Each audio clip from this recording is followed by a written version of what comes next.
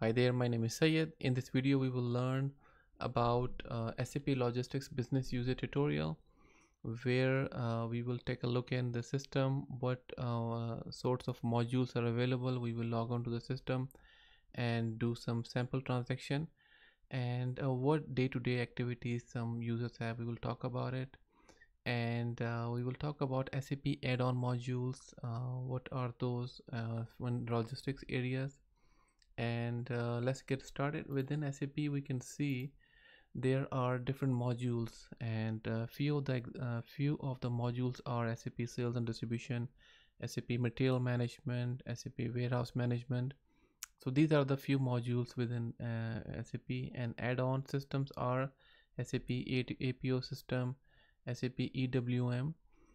And when we talk about SAP sales and distribution, for example, there could be different set of areas within those. For example, sales and distribution might have different master data related transactions, and could be inquiry related different function, quotation, sales, rebates, pricing. So they could be different, all different users, or maybe there's a cross function users. Maybe they are working on multiple things at a time. Depending on the company's functions and departments, they might have some functions available and we are using SAP module, or depending on the what roles and responsibility user have. So same thing for material management, purchasing, purchase acquisition. Same thing for warehouse management. They might have different picking, packing person. There's a loading person, could be different. And then good issue person is different. So depending on the how they have structured the warehouse and so on and so forth. So if we take a look at the SAP logistics folder, so this is SAP easy access screen.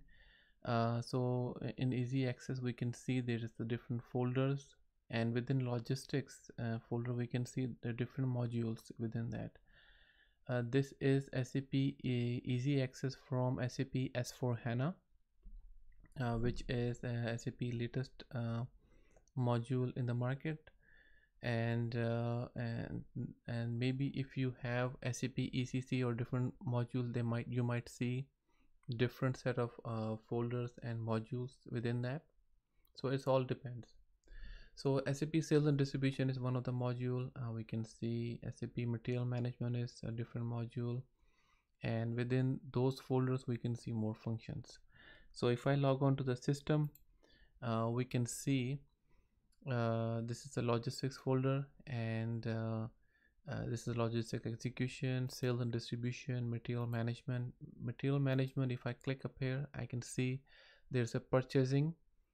Within purchase I can see purchase order, purchase acquisition. So that I was talking about, that when in a company they might have different set of users who only works on purchase order, maybe one person or multiple people. Purchase acquisition may be a different set of people. They might have different if the companies in different countries, they might have different users as per the country, as per the region as well. So depend on the how the functions are divided into the users and what functions they have. Same thing for the sales and distribution. There is a different set of users who might work on master data related transaction, products, conditions for pricing condition. Business partner is SAP S/4HANA.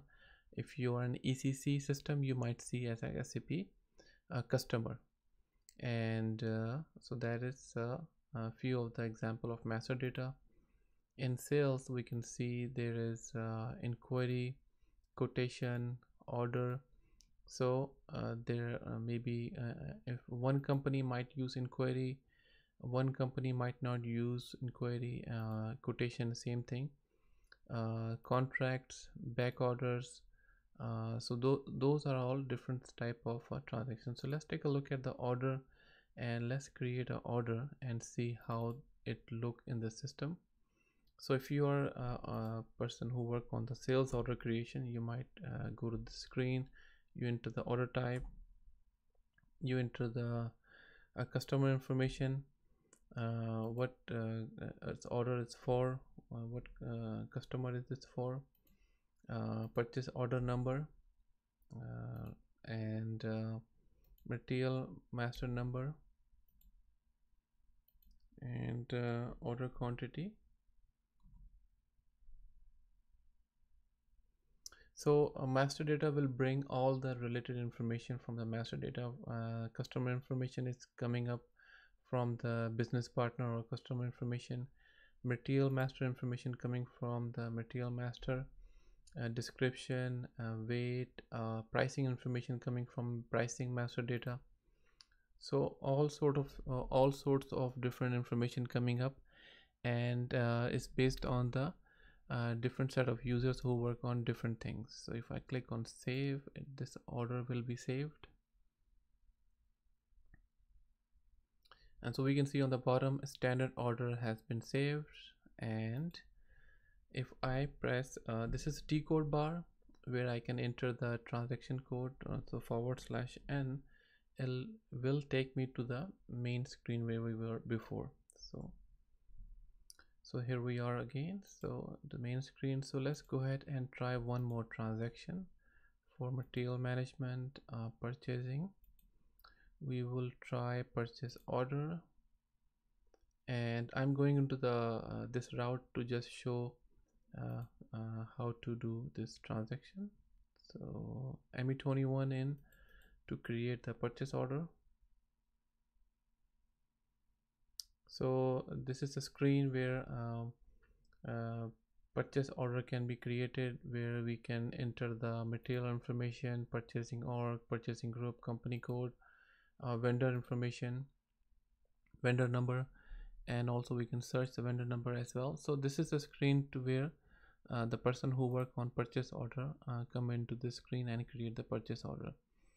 Also we can see there are different reports are available for users to work on, and this is SAP easy access screen for end users where they can log on and select these folders. And also if a person who have a transaction access for the sales order or inquiry, maybe different users might not have it, depending on to the system access are given to the user, where they can create an order and where they can change the order depending on to the user role and responsibility user have. So that's it for the system demonstration. Let's take a look at one more slide.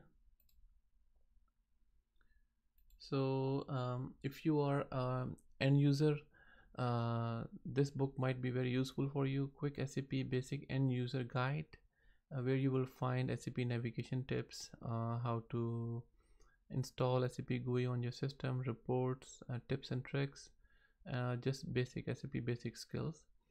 I am a published author, and this is one of my book available on Amazon, and I also have more books available on Amazon. A link will be available in the YouTube description. And please go ahead and subscribe to the channel. If you like more videos on this channel, please go ahead and check them out, and leave us a comment, feedback. Thank you very much.